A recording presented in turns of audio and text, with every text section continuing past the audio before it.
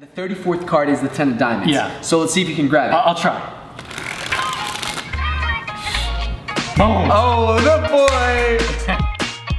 What's good, my fam? Another day, another video out here in beautiful Los Angeles. So, I did promise you guys that this week I was gonna teach you guys something to be able to enhance your magic. So I brought the man. I said I brought the man, the myth, the legend. This boy's been teaching magic on YouTube for the past 5 years. And we decided to put a video together for you guys today. Mr. 52Kards. That was that awkward like, we got it. My name is Wendy de la Rosa, I'm from Cuba, and remember, dream big and do much bigger. I'm in love with the shape of you. Push and pull like a magnet. Although my heart is falling too. I'm in love with your body.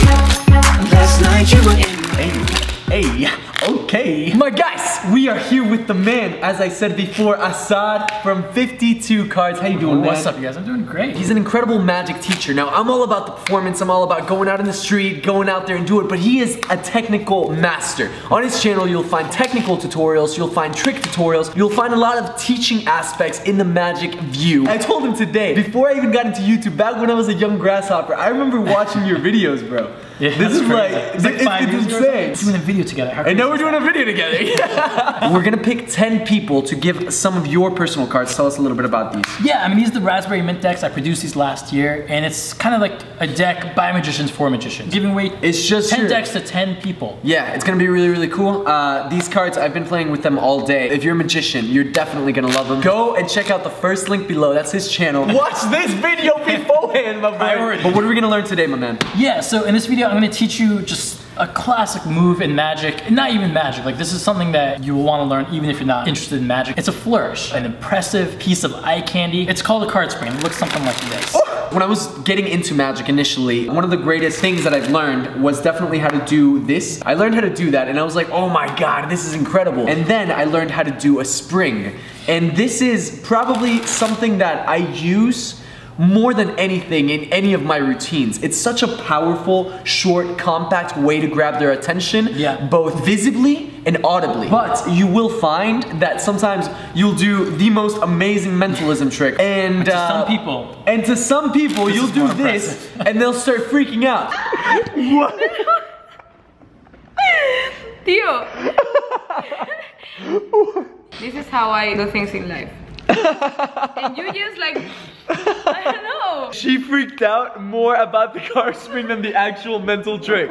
Like, I've been working on that fucking trick. How the fuck you, how you do that? That's all I'm gonna do from now on. I'm just gonna do springs and it immediately demonstrates that you know what you're doing. And Exactly. you're good at what you do. When people see that, they know. Even with magicians, like you bring it out and it's kind of like an unwritten rule, like whoever has the best spring is probably the best magician. You know what I'm talking about? Yeah, I mean, it's just like one of those staples. It's a great move to learn. I think you guys are gonna get a lot of value out of it. First step, man, where do we even start with this thing? All right, here we go. So the grip is extremely important and it's gonna vary a little bit from person to person just because we all have different hands, we have different hand sizes, but here's the general grip. So you're gonna start in your mechanics grip, that's what this is called. So you're gonna come over with your right hand and it's a grip like this. You're gonna be holding it by the corners. Now sometimes you'll see people hold it like at the front and back edges. I don't like that method. I think it's a superior method to do it from the corner. You do it from the corners as well, right? I do it from the corners. Yeah, you know, I started out actually shooting them forward. I did too. Where you have the grip from your thumb in the middle of the cards and you kind of very ratchetly hold the cards with all four fingers. It's like a brute force method. It's a brute force method. Yeah. If you're getting into this, don't learn it the wrong way. Yes, learn from our mistakes. Yeah, learn from our mistakes. Avoid that because the way that we're going to teach you is a lot more finesse involved. There's a lot more softer finesse. touch. It comes across more aesthetic. It makes a nicer sound. This is how we used to do it before. Yeah. It has a very rigid feel to it overall. But then when you're able to do it backwards, it just sounds nice, and honestly, you have much more control. Absolutely. You know? For example, when I do my card through bottle routine, that's when I probably do something like this because the cards. You want it to be like loud. You want it to be loud, you want it to be rigid, and the cards shoot out further. Yeah. But there's much less control. But in the context of a flourish, in the context of eye candy, it's nice to have a soft touch to make it smooth, to make it elegant. And that's why we shoot it from the corners. So you come over with your dominant hand and you're gonna grip it from the corner. So that's your thumb at the inner left corner of the deck. And I like to use my first two fingers on the outer right corner. It's mainly my middle finger, and then my first finger is also on the corner right beside it. Where is the top part of the deck landing in your middle finger? Yeah, okay, good question. So I'm holding it in such a way that I'm barely hanging on to the very bottom card of the deck. Same goes with my thumb.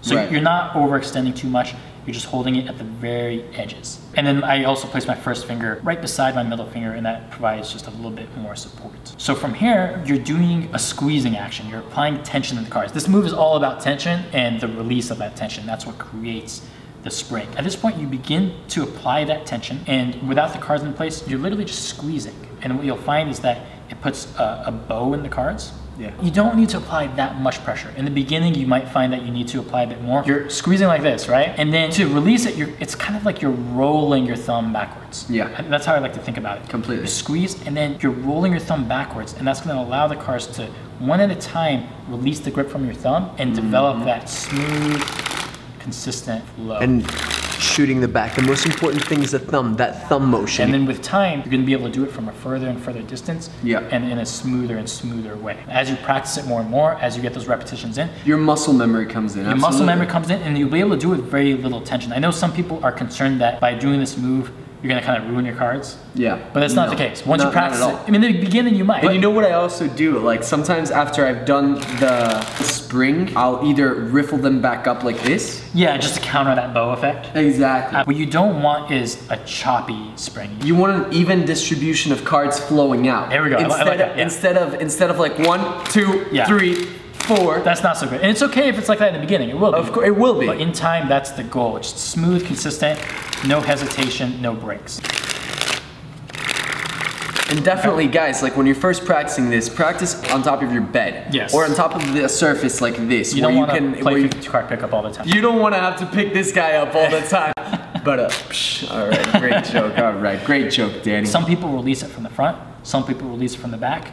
I prefer the back. I prefer the back. Right, okay. Yeah. I'm glad we're in agreement. Otherwise, I was going to argue with you. You have to shoot the cards backwards. And what we mean by that is that the motion of the cards as they're leaving your hand, they're going to be shooting out from your thumb and not from your forefingers. So let's clarify one thing. When we say shoot backwards, it's not actually shooting backwards. What we mean is shooting from the back of the deck. The cards, they're actually shooting more like straight down. Yeah. And the way that you do that, since you're shooting it from your thumb, is you kind of angle the cards outwards a little bit. You're kind of showing the face of the cards. Absolutely. You're tilting your hand. You do the same thing, right? Completely. And by doing that, the cards actually shoot almost straight down. You want to angle your thumb downward, because if you don't do that, then the cards really are going to be shooting backwards. You see some of the starting magicians too catch it with their stomach. Yeah, that's not good. Don't get used to that. That's what your pinky's for, you know? Yeah, the back is better. It's smoother, it creates a nicer sound, and you have more control if you release it from the We're still thumb. talking about cards, right? Now tell me about the cradle.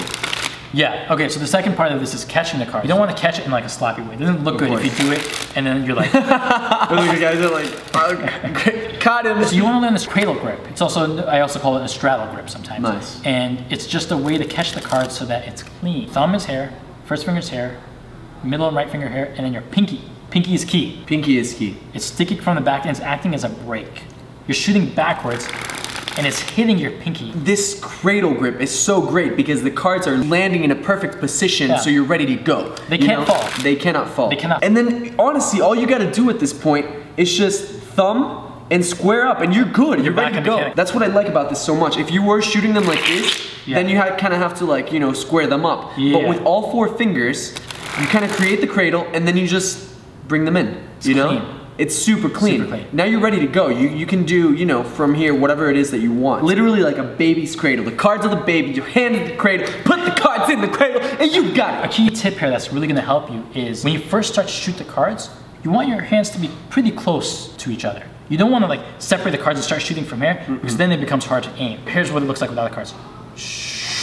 It's gonna be hard if you start with your cards apart and then shoot, because then you have to worry about aim, and eventually if you practice enough you can do it. What you should do first is you start with your hands close together, you do the spring, let me do it without hands, and then as you're only have maybe when you have like 10 or 15 cards left, you start to bring your hands back together. Even us, both of us have been doing springs for years. Let's try aiming it. All right, let's try it, go for it. 3, 2, 1. Like, you got it, you kind of have to come in a little bit. You know, like we can do it, but it's something that we'd never do. You were talking about the wave. Without the cards in my hands, it's coming, you know, from an in position to an out position and bringing them back in. Yeah. One of the things that I love to do, start with your hands in, bring them out, and then once the last card shoots out, bring this card up. So not necessarily bring them back together, but it looks like you're going much further than you actually are. I really like that, and that's like the pro way of doing it. It makes it look really impressive. It gives the illusion that your hands are actually further apart than they really were. Here's another thing that just popped into my mind. If you're using like a brand new deck of cards that's stiff, sometimes, you know, if you use like bicycle cards, they're really stiff when you first open them.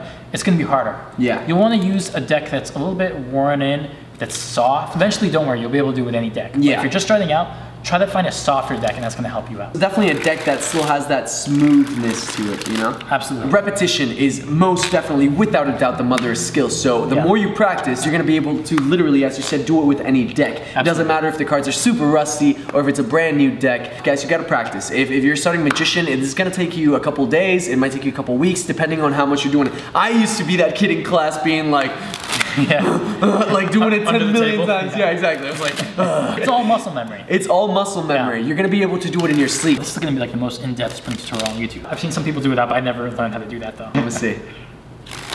Oh, wait, hold on. Nailed it. Was that up? That was good. I'm gonna mess this You up. got it. I've literally never even tried before. Have fun with it, my boys. Go check this guy out. We did a tutorial on his channel. It's actually one of my favorite mental effects that we taught on his channel, so go do that. And you have an opportunity to win one of these babies. So, I mean, you obviously have to be subscribed to this channel too, obviously. Subscribe to both. Daniel's channel is like perfect for learning the application of these techniques, how to really connect with real people and establish relationships and just use it to enrich your life. My channel is more about the technique behind it. It's more of like an academic channel, but combining the two together, powerful. Boom. When with our powers combined, we can magic. I don't know what we're gonna say. All right, that sucks. Let's get this video to what? How many thumbs up? What do you think we can get with this?